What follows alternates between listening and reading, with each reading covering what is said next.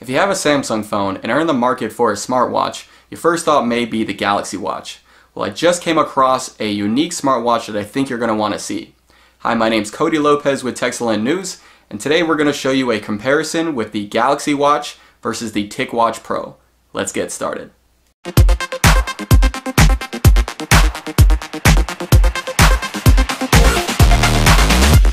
Okay, I'll admit I didn't know too much about the TicWatch before the company contacted me a couple of weeks ago, so I figured I would stack it up against one of the most popular smartwatches in the market. Sure, they provided me the smartwatch, but they are not sponsoring this video, and all of the opinions are my own. First, let's compare the designs.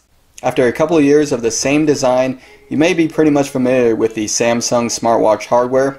The circular AMOLED displays with the patented rotating bezel have become synonymous with the company's watches. This time around, Samsung gave their 46mm watch a two-tone design with a black on the bezel, on the buttons, and on the bottom, with polished stainless steel sandwiched in between.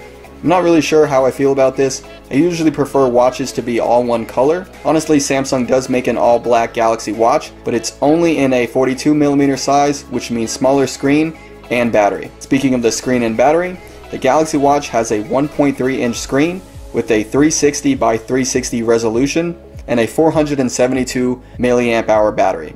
Meanwhile, the TicWatch Pro has a 415 mAh battery with a bigger 1.4-inch screen and a higher resolution at 400 by 400.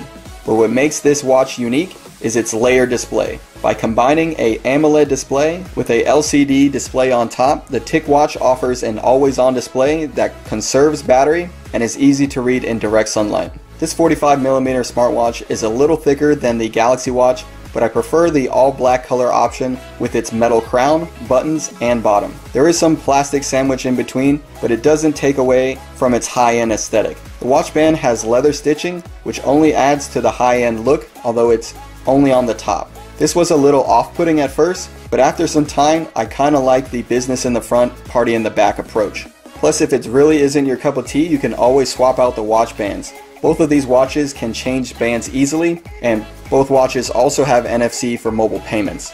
In terms of design, I'm going to have to go with the TicWatch Pro because it's a little more classy in my opinion, but in terms of durability, you have to go with the Galaxy Watch because of its military standard durability rating, plus it can withstand high levels of pressure when submerged underwater.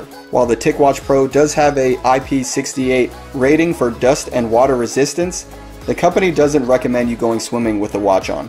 Alright, next we have to talk about the software. Both watches are running two different operating systems. The TicWatch Pro is running Wear OS, formerly known as Android Wear. Now, Wear OS is a stripped down version of Android optimized for the wrist. It has a lot of cool gesture controls and tons of apps that play nice with your smartwatch. The Google Assistant and notification system are integrated nicely and work well with any Android phone. Now, the Galaxy Watch, on the other hand, is running Samsung's Tizen OS. And even though technically Tizen is older than Wear OS, it still feels like a work in progress to me. It lags far behind in third-party app support. However, if you are using Samsung's default apps, they are optimized a little better and can result in superior battery life. The Galaxy Watch comes with Bixby Voice Assistant, which isn't very good in my opinion.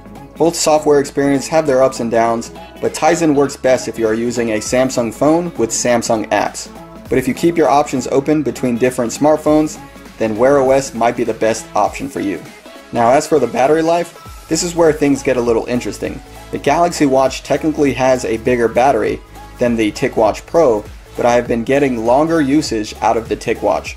Samsung claims 80 hours with normal usage, but I'm seeing more around 2.5 days, which is decent for a smartwatch, but the TicWatch Pro is getting almost 4 days. This is mostly in the hybrid mode with the LCD display always on when the watch is idle. The TicWatch even has an essential mode where you can get up to 30 days with only the LCD display active, but you lose a lot of the smartwatch functions, which is kind of the whole point of these watches. I think it goes without saying, but battery life really varies with each individual's usage. Are you tracking your fitness? Are you scrolling through screens often? And how many times are you glancing at your wrist? I'm getting some of the best battery life with the TicWatch Pro. While both of these watches are incredibly capable devices with a ton of features, there's a price difference you can't help but notice. As it stands, the Galaxy Watch is $350, while the TicWatch Pro is $100 less. Both watches seem to go on sale regularly, but the price difference always remains. Be sure to check out the link in the video description with the most updated prices. So if it were my money, I'm going to have to go with the TicWatch Pro because of its style, software, battery life, and because it fits my overall smartwatch usage. That doesn't make the Galaxy Watch any less impressive, but the best bang for your buck has to be the TicWatch Pro, and it's easily a smartwatch that I can recommend. For more smartwatch coverage, visit our website at techcellentnews.com, follow our social media for excellent technology news daily, and be sure you subscribe to our YouTube channel for more videos like this. Once again, I'm Cody Lopez with Techcellent News, and I will see you all in our next video.